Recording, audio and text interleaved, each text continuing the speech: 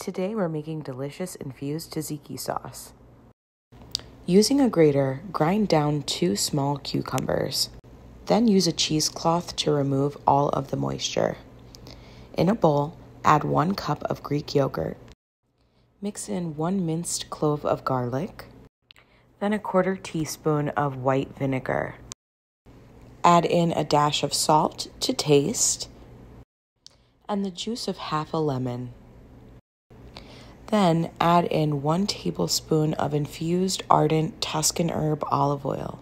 It tastes so good. You can also opt to not infuse this if you choose. Slowly mix in your cucumber pulp. Add 1/2 teaspoon of dried dill to the mixture. Scoop it onto a tray with some chopped vegetables. Visit the Ardent website for more.